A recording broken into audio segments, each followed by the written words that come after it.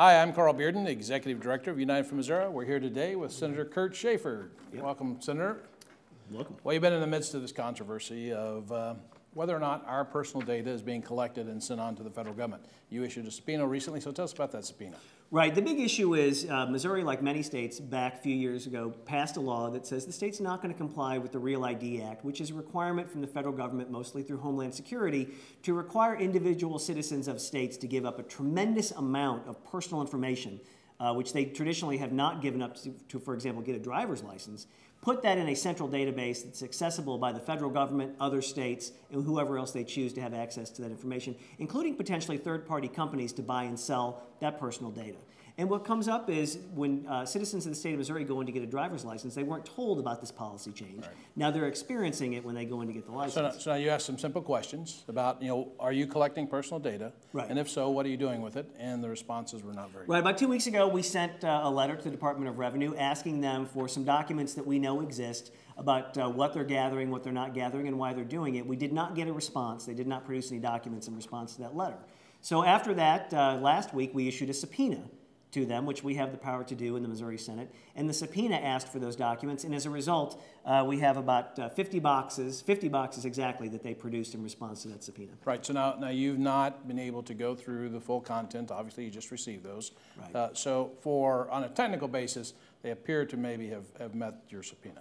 Well, they produced documents, 50 boxes of documents in response to the subpoena. Whether those documents are responsive to the subpoena or not, we will find out as we move forward. So we shouldn't confuse volume with content. That's correct. And we have the letter here from DOR stating that transmittal to you in compliance with subpoena. Right. So what's your next steps?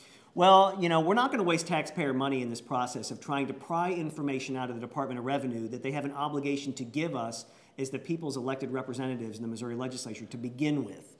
So the trick of giving us 50 boxes and saying, well, here, you spend the people's resources to go through this, rather than giving us the simple answers we asked for, we're going to go through these boxes, and we're going to reconstruct from the documents what it is they're doing.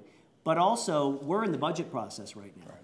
And it would be irresponsible of us to give the Department of Revenue more public money, more of the people's tax money, to carry out these same activities of sharing private documents with outside entities without telling taxpayers, while we spend time going through these boxes. So we're going to go through these documents to find out what happened, but we're going to have to put the brakes on everything that Revenue is doing in the meantime. And if that means stopping the budget process for the Department of Revenue as we move forward, then that's what we're going to have to do. And it's unfortunate that Revenue has put us in that position, but it is our responsibility to use due diligence in how we spend taxpayers' money, and we're simply not going to allow this to happen. So they may have answered your questions in these boxes, but did they give you a catalog? Did they give you a summary of what's contained? No, and actually when you go through the boxes, for example, the first box I looked through, it's an entire box front to back of emails, but if you pull them out, you see there's no organization to them. One email will be from 2009, one from 2013, the next one's from 2012, and they don't really appear to be organized by subject matter or content. So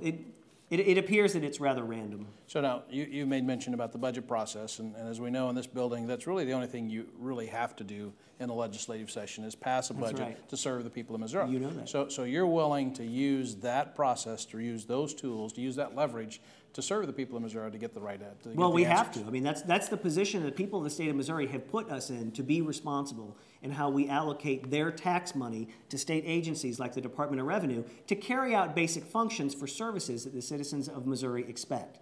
And when they're done in an irresponsible and misguided manner like this, it's incumbent on us to not give them any more of those taxpayer resources until we straighten that out. So we know the best place to hit a bureaucrat is in the pocketbook of spending the people's money.